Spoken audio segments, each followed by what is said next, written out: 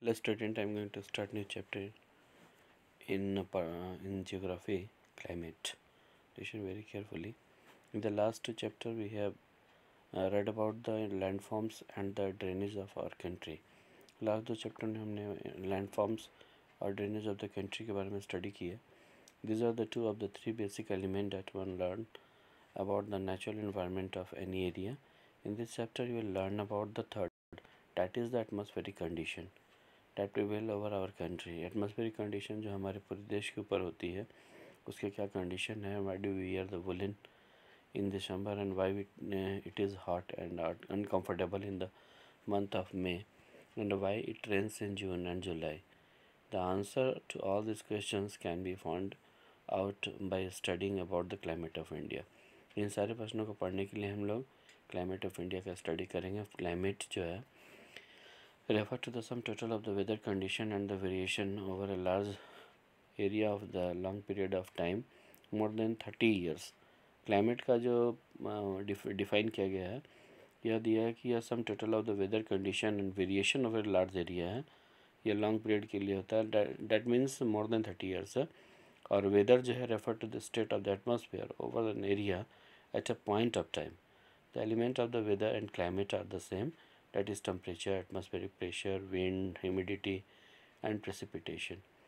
You may have observed that the weather conditions fluctuate very often even within a day, but there is some common patterns over a few weeks or months.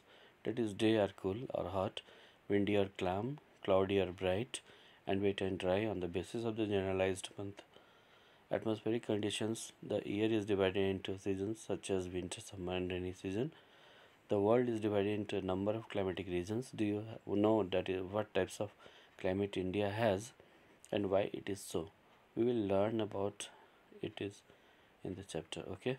Now we will see here. The climate of India is described as the monsoon type. जैसा कि climate of India को describe किया है कि India monsoon type है. In Asia, this type of climate is found mainly in the south and the southeast.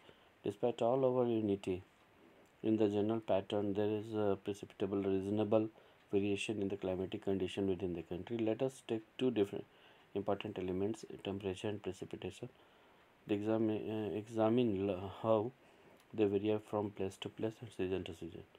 In summer, the mercury occasionally touches 50 degrees centigrade in some part of the Rajasthan deserts, where it may be around 20 degrees centigrade in Pahalgam in Jammu and Kashmir. On a winter night, temperature at Dras in Jammu and Kashmir may be low as minus 45 degrees centigrade. Thiruvananthapuram, on the other hand, may have the temperature of 22 degrees centigrade. Let us now look at the precipitation. There are variations not only in the form of the types of precipitation, but also in its amount and the seasonal distribution. While precipitation is mostly in the form of snowfall in the upper part of the Himalaya, it rains over the rest of the country. The annual precipitation varies from over 40 cm in Meghalaya to less than 10 cm in Ladakh and western Rajasthan. Most parts of the country receive rainfall from June to September, but some parts like the Tamil Nadu coast get a large portion to it during the October and November. It in general coastal areas experience less contrast in temperature conditions. Seasonal contrast are more in the interior of the country. There is a decrease in rainfall generally from east to west in the northern plains. These variations have given rise to variety in lives of people in terms of the food they eat, the clothes they wear, and also the kind of houses they live in. Okay.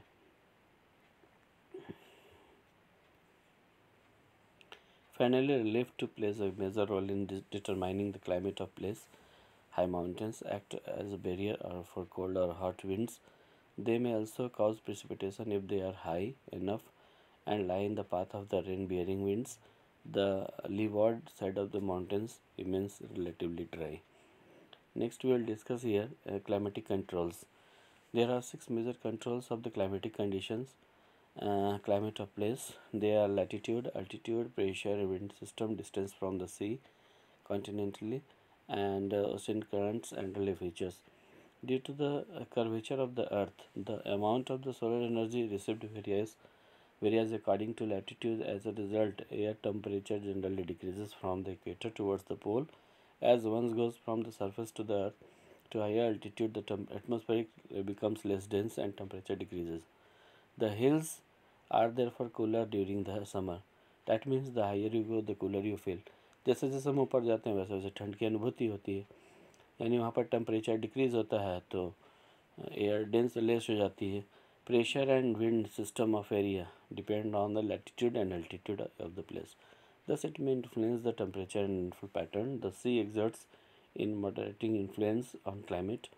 As the distance from the sea increases, its moderating influence decreases, and the people experience extreme weather condition. This condition is known as continentality, that is very hot during the summer and very cold during winter.